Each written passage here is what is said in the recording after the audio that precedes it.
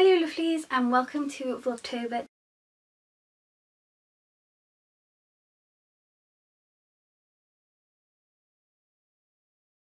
I'm back with something I've never done on my channel, which is a Q&A. I asked a bunch of people on Instagram and Twitter to leave me some questions ready to film this. I said they could be about autumn, winter, beauty, fashion, lifestyle, anything they wanted. And I got a bunch of responses, so I'm going to start going through them. So the lovely Lydia from What Lyd Did asked, what is your favourite thing about winter? So my favourite thing about winter, I think it's definitely got to be, it's a combination of a couple of things, and one of it is the weather, because I'm a winter baby, so I love the cold weather and I love when it gets brisk and chilly and snow. And the other thing I love about winter is how everyone becomes. So obviously in winter we have Christmas and everyone becomes festive and happy and giving and just lovely, and I feel like it only happens, like the majority of people, it only happens that type of, they become like that at that type of year. And I love how like you can see people's attitudes and things changing at that time of year, and people get happier and more festive, and it just warms me inside. So Lyd also said, what are my dream brands that I'd love to work with?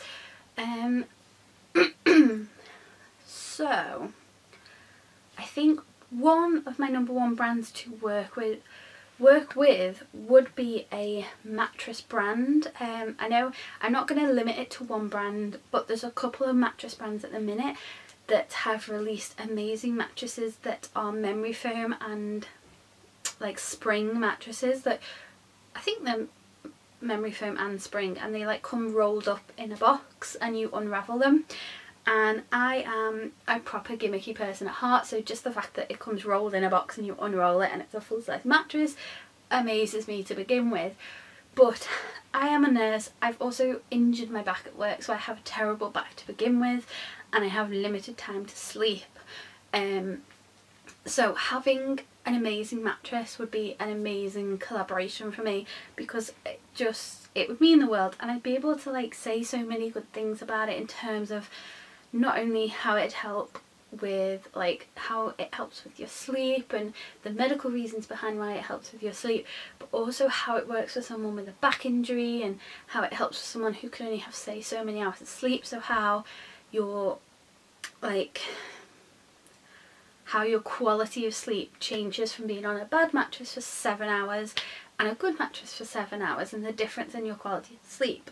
Another brand, non kind of homeware related, that I would absolutely die to collaborate with would be Armani Beauty. I mean, it's got to be said, like I know I do a lot of work with Kate from Armani when she was at the Chester counter and now at the Manchester Selfridges counter, but I have truly fallen in love with the brand as a whole. Pretty much 90% of the products I've tried I've absolutely fallen in love with, and there's a rare few that I've been gifted from her that I maybe haven't gotten along with, or maybe a different shade would have worked better.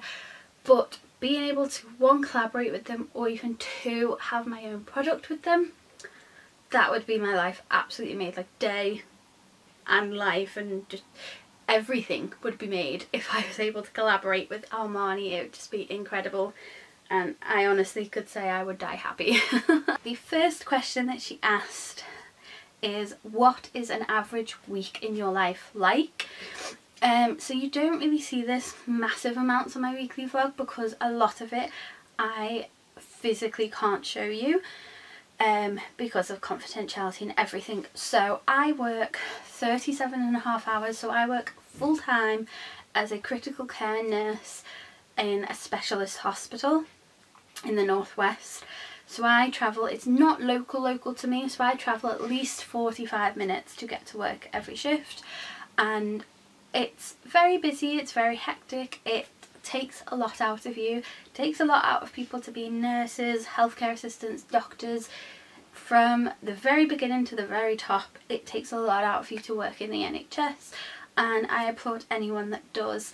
But to do, I've been told this several times, to do that and everything else I do is a lot, and I've been told by several people it's amazing, because I also, as well as doing those shifts, so I either do 3 long days, and when I say long days, I am up at 5 AM.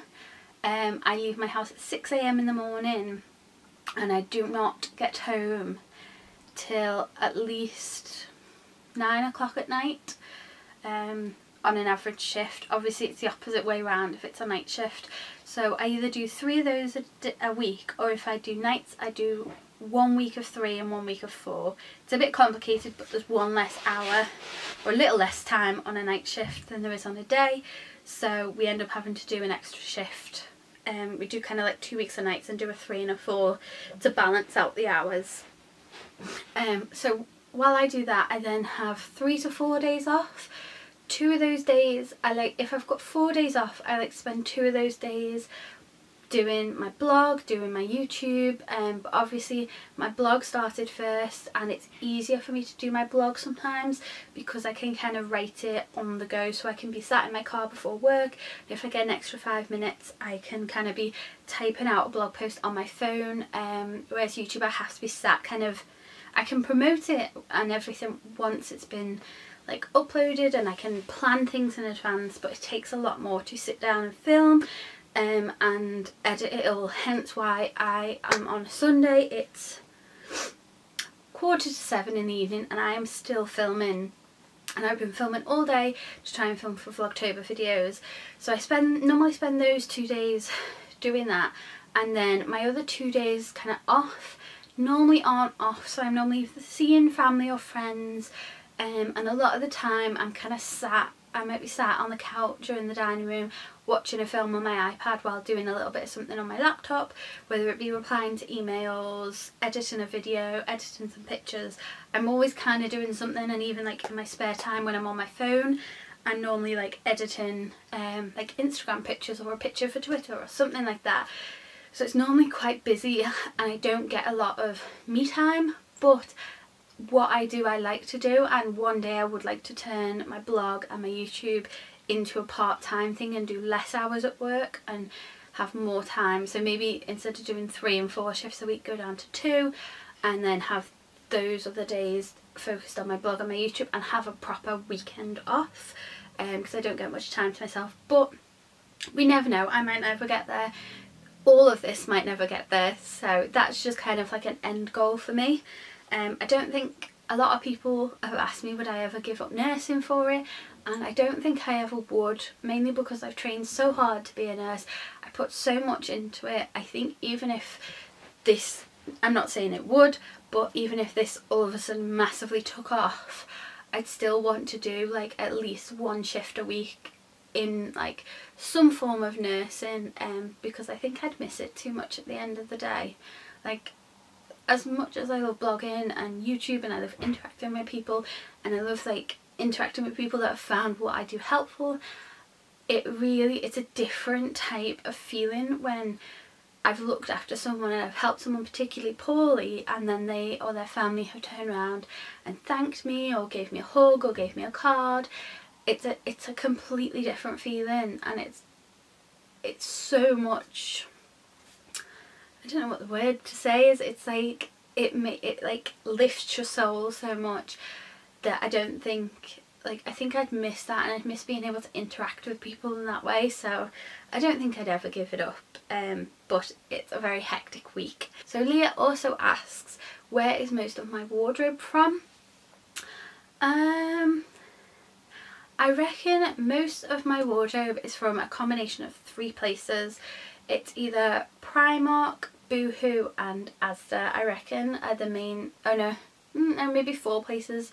Primark, Boohoo, Asda and Matalan are the like 4 places I buy my clothes. I buy different things from different places, and I find different styles of clothing. I'm looking at a pile of washing that I'm waiting to put away, if you're wondering why I'm looking over there. But there's different like styles I'll find in different like stores. So like for instance Asda, oh my god, Asda do the best skinny jeans For anyone that remotely has a bum or bigger thighs, the Asda Wonder Fit skinny jeans are heaven. So Leah also asked, what is my favourite thing about Halloween? It's the decorations, definitely. People will probably say the candy and the sweets, but I love the decorations. Like, I love all the autumnal Halloween decorations and like the copper and the pumpkins and everything. I haven't decorated for Halloween yet. I'm not sure if I'm going to this year, only because I'm quite busy this October and I think I might be in work for like actual Halloween, so I don't know if I'm going to actually be able to enjoy it. But I don't know. I haven't decided yet. I haven't had my off duty for October, so I'm not, well, for the end of October for like Halloween, so I'm not sure yet. But if I can't, I always decorate for Christmas. Halloween's sometimes a bit, like, I love the decorations, but it's sometimes a bit hit and miss. But definitely once I have my own place, boy will that be kitted out for Halloween. You just wait. So Leah also asked, was there something that was so hyped up but when you tried it, it wasn't very good? Now this is quite ironic because I'm not sure when it's going up, but I've actually done a first impressions of the Revolution Conceal and Define foundation and concealer, and particularly the concealer. I know when this concealer first came out, everybody and their mother raved about this concealer, and after trying it, I'm not massively impressed. Like, I thought it was going to be like full coverage, like, and it's like everything's gone, but it's actually not full coverage. Like, when no matter how much I put it on, no matter how much I layered it, no matter whatever way I tried to blend it, it was not full coverage. My Urban Decay Naked Skin Concealer, that front of the eyes, oh, also this one isn't near enough bright enough for my under eyes. Like, considering the foundations go to 0.5, the concealers start at 1, which I mentioned in that video, but I'll say again here. I think that's really odd, because if you're going to have a foundation in 0.5, you need to at least have a matching concealer, if not one lighter, because people with 0.5 skin tone will still want brighter under eyes. And with this one, it just about blended in, but it was still like more of a yellow tone, whereas this was a pink. But compared to my all-time favourite under eye concealer, which is the Naked Skin Flawless Under Eye Concealer, this just does not win. That wins by a mile, because it goes on, it's full coverage, lightweight, and it doesn't crease like super bad under my eyes, because I have creases anyway. So this one for £4 to me was a bit of a waste of money, because it's dead hyped up, wasn't worth it for me.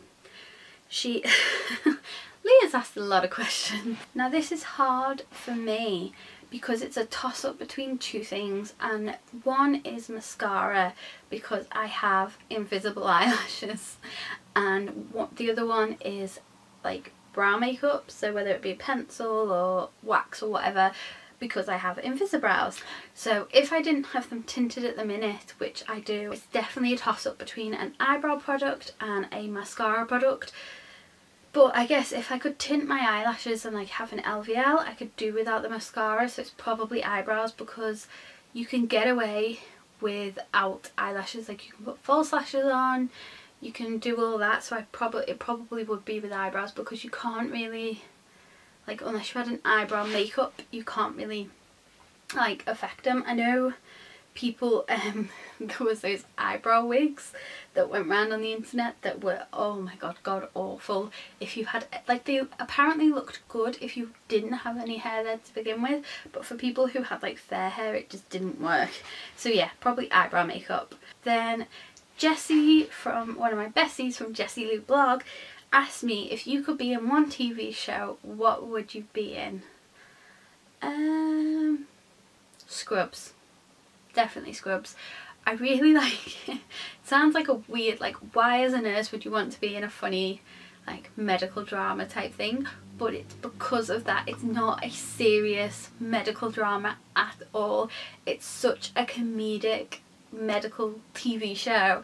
It just makes me laugh, like, especially if you haven't watched it, try and see if you can YouTube the clip, like the part of the episode, I think it's an entire episode actually, where a woman, I think she hits her head and then all she can hear is people singing when they're supposed to be talking to her, and the entire thing is just people singing and it's all theatrical and it's amazing. So it was definitely would be that, and particularly that episode because that was hilarious. Jessie also asked, who is your biggest celebrity crush? And this one, I never used to like have massive celebrity crushes, but after seeing the James Corden like carpool karaoke thing, definitely has got to be Shawn Mendes. He's just so cute. I mean, he's probably like a child, but he's just so cute, and the accent, oh my god, the accent. Then Jackie asked me, what are your top 5 beauty products?